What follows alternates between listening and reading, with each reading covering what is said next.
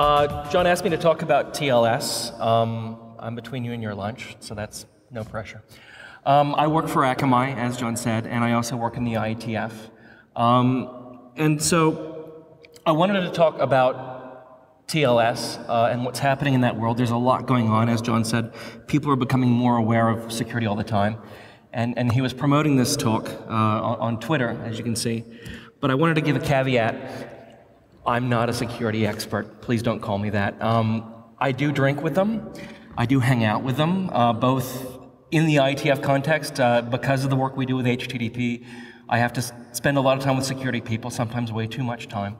And as well as a.k.a, we have a lot of great security folks as well. So what I wanted to do today was kind of talk about what I see as the next stuff coming up in TLS and in the web security world, focusing mostly on the wire stuff. Web security is huge. There's no way I can cover it all in 15 minutes. But just to give people a sense of what's kind of coming over the horizon in that world. And John said that's okay. So good. So he asked me to do that, a couple of months ago now, and I thought, okay, 15 minutes, fine. I'll sit around, I'll talk about a few things happening in TLS. Should be fun. What's going on in TLS? And then this happened. I'm not going to talk too much about Heartbleed. It's a huge topic. Hopefully all of you have educated yourselves to some degree about what it is and what the impacts are. It's pretty big. What I will talk about, oh, and by the way, I'm giving lots of links for people in the talk so you can go off and find out more about things. Let me Google that for you. I think it is important just to touch, though, on what's happening in the TLS and OpenSSL community as a result of Heartbleed. It has caused a lot of discussion in that world, not surprisingly. And the things we've kind of learned so far, it is a very complex protocol. We're coming to realize that TLS is too complex. And also, even more dangerous, it's a monoculture, effectively. We have OpenSSL. Yes, there are a lot of other implementations of TLS, but really something like 80% of the world uses OpenSSL. And the whole idea of standards is that you don't have one implementation, you have many implementations, so you get good interoperability and diversity and security, and they feed on each other. And we've gone too close to a monoculture in TLS. So there's a lot of discussion on how to improve that. Open source isn't magic. Just because it's in the open doesn't mean it's secure. On the other hand, there are people saying, oh, well, if this weren't open source, we wouldn't have this problem, which of course is crap.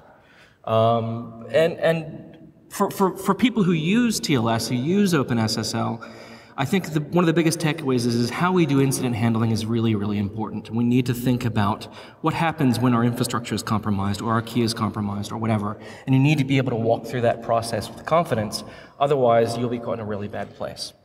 So that's it for Heartbleed. I'll work on other stuff now. When we talk about TLS and what's happening, there's a lot going on right now, as I said. It's pretty busy. I've kind of categorized what's going on in 3 different ways. People are talking about we need more use of TLS, especially on the web. We need a better trust model, and we need more speed. So let's go through those. Why would you want more TLS? The most obvious reason is what we call in the IETF world Snowdonia. You know, the revelations of Edward Snowden. We have, for example, 5 lovely government departments from around the world. I'm citizens of 2 of those, yay, which have gone and done something we're calling pervasive monitoring. They're going and collecting large amounts of data off the network and using that for whatever purposes.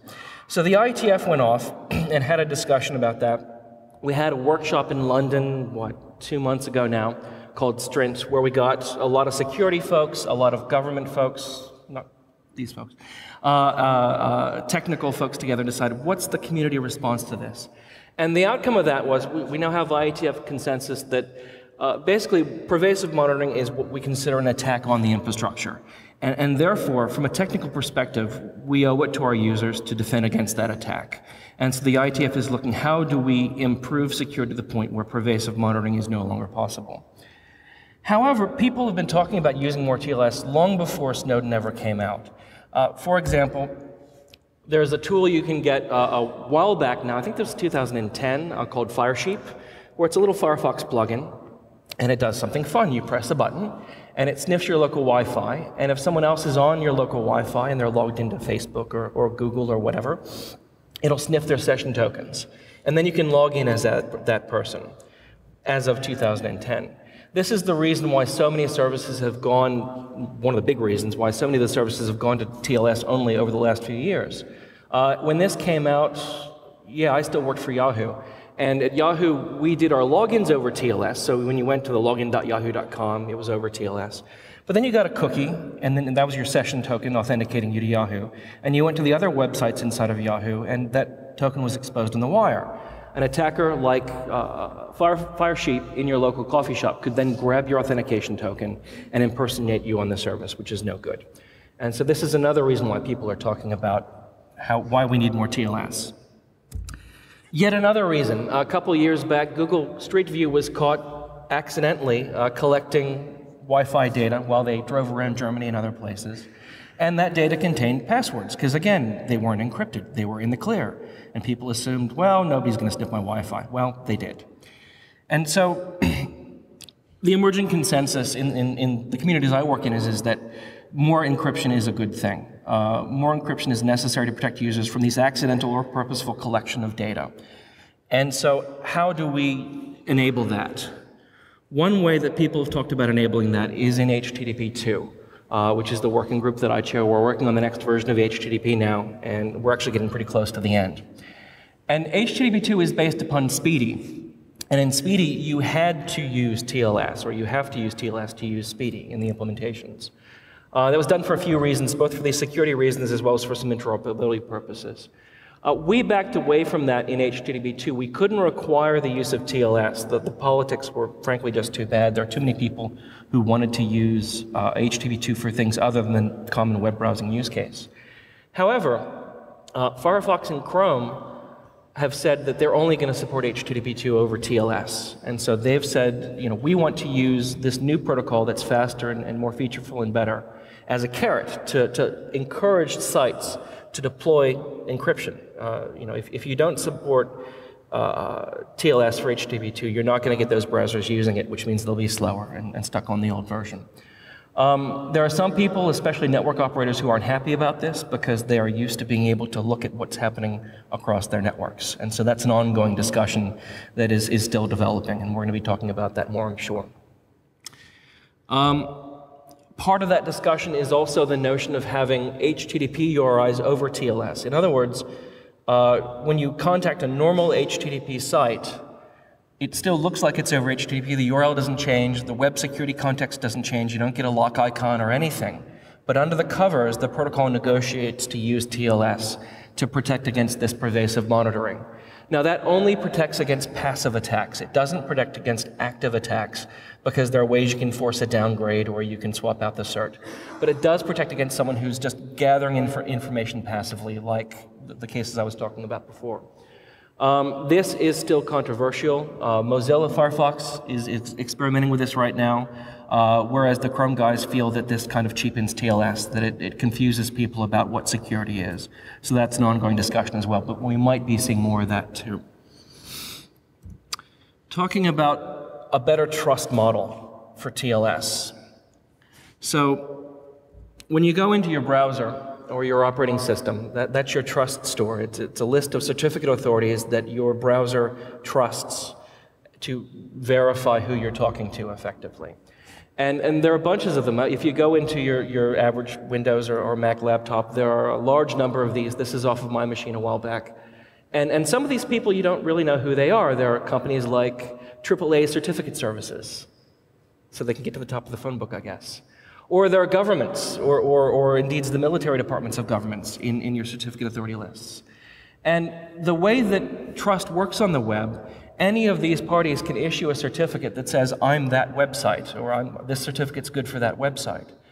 And in theory, they're run tightly enough, all these certificate authorities, they're run with certain practices to guarantee that they verify the identity of who they issue a certificate for, and it's not done incorrectly. But in reality, that doesn't always happen. So there was an incident, which the URL at the bottom here is for, where a CA in Turkey, Turk Trust, issued a certificate for Google, presumably because somebody in Turkey wanted to monitor what people were doing on Google in Turkey.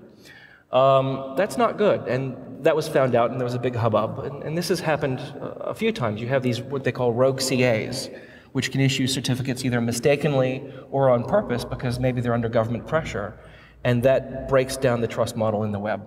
Not so good. Likewise, another problem is what we call TLS Man in the middle, where you can have devices that get in the middle of your TLS connections and actually see the traffic in plain text going across them. And they do that because, again, they exploit the trust model. They say, okay, install this certificate authority in your browser if you want to use this network. For example, at your workplace, your workplace might install a certificate authority so you can contact those servers. The problem is that certificate authority can also be used to sign other websites, like Google or Facebook or whatever. And then they can inspect the traffic going through. And this is more common than most people realize. There are commercial products, there's one on the left, and open source products, Squid on the right, which enable this. They make it very easy to do this TLS Man in the middle. And there's a good paper, I think sponsored by Dell on the bottom there, the link there, explains what's happening here in detail. So this is a concern because you can't really know who you're talking to if you have this certificate authority installed on your machine. And in some cases, if you talk to the right CA and you get the right kind of certificate bought from them, you don't even need to install something on the client machine. For instance, if you're a government or you have access to a somewhat dodgy CA. So what can we do about these problems? There are a couple things in train right now. One is, hopefully you've heard of by now, called strict transport security. This is an HTTP header which you send once you're over TLS. And it says, basically, this site is only available over HTTPS. Don't allow downgrade attacks to plain HTTP. And also, don't let users click through errors. So a lot of the time you can tell that there's something funny going on because an error will come up saying that the certificate isn't valid or it's expired or what have you. This HSTS says don't allow the user to click through that, make it a hard error. And that's kind of a baseline for security. You can also get your site preloaded into some browsers with this semantic effectively if you have a big website. Another mechanism, which is a bit newer, is called public key pins. It's still a draft in the IETF. It's starting to be implemented by the browsers. And this allows you to pin specific certificates for your site into the browser. So once a user visits your site, it will remember the certificates and the hashes of those certificates and say, well, if it changes, something funny is going on. There's either a rogue CA or a man in the middle. Don't do it again. There's a couple of caveats here. One is there's a great risk of locking your users out of your site. If you pin one certificate into people's browsers, it stays there for a very long time. You don't know, you have a max age on it, but the idea is to make it a very big max age. And if you lose your certificate or something goes funny or the machine catches fire and burns down, then you've actually locked those users out of your site for a period of time. Could be a great period of time. The usual practice is you have two certificates and you pin them both, and there you have a backup certificate you can use, but that's a little expensive sometimes. The other is that this technique actually may or may not catch man-in-the-middle attacks. Thank you. Wow. Okay, that's quick. Because there's a lot of politics between the browsers and when they can and cannot enforce man-in-the-middle attack detection. And I won't go into too much there now, but it's an evolving thing. Another bigger project is called certificate transparency, which is pretty quiet, but it's actually getting some real momentum. This is the idea that certificate authorities will be required to issue a log of all of their activity in a public notary. So they have these public logs. Anybody can set up a log, and the certificate authorities submit their entries to those logs. And they're cryptographically proven. You can, it says this was issued this particular certificate was issued at this particular time. And what's going to happen is that Chrome is going to require this to be done for the EV, for the green certificates, pretty soon, probably in about the next year. And then they can audit whether specific certificates have been seen in those logs or not. And that gives you a mechanism where you can say, well, that CA just issued a certificate for this website, but that website had nothing to do with it. That's a rogue CA, or something as funny has gone on there. And it's a way to tighten up the whole trust system. This is being pushed by a couple of folks at Google, and there's actually a fairly broad amount of interest in it now. So go and read up on this one. Finally, more speed. I don't have any illustrations of why more speed is important because I hope that's self-evident now. There are two interesting things here. One is there's a new cipher suite that's coming out called ChaCha 20 Poly 1305, and I just like the name. And the takeaway here is it's a new technique for encryption, AEAD. This is where authentication and encryption happen together instead of being separate mechanisms. In most previous crypto suites, they happen as separate functions, and you have to decide which one to do first, and there's a whole story there. But these happen at the same time, and that makes it a lot easier to optimize. So much, in fact, that you can implement this in roughly maybe a bit more 100 lines of code, which is orders of magnitude smaller than many other crypto suites. And it also makes it really easy to optimize on mobile hardware, which is becoming, of course, more and more important.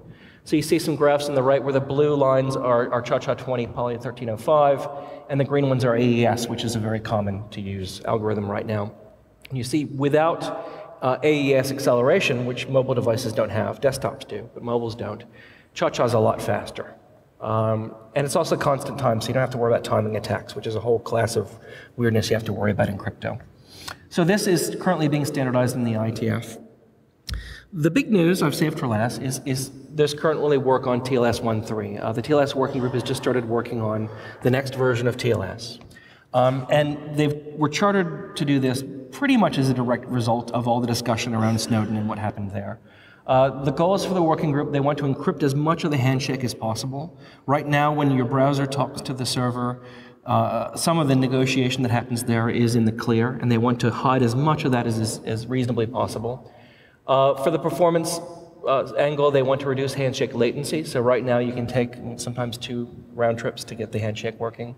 They want to get it down to either 1 or even 0 round trips if you visited the server before. We've had extensions that do some things like this, and they want to consolidate that into the spec. And finally, to improve the crypto, to pare down the cipher suites, ditching things like compression, maybe ditching the renegotiation, paring down the protocol to make it simpler and hopefully more reliable and secure.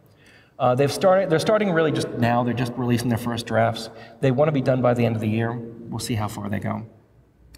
I'll finish up with 3 links, which if you haven't seen are really interesting. They're not directly related to the contents here. The first one, How's My SSL, shows you how your browser implements SSL. It's actually testing the client rather than the server, which is what a lot of previous tools have done.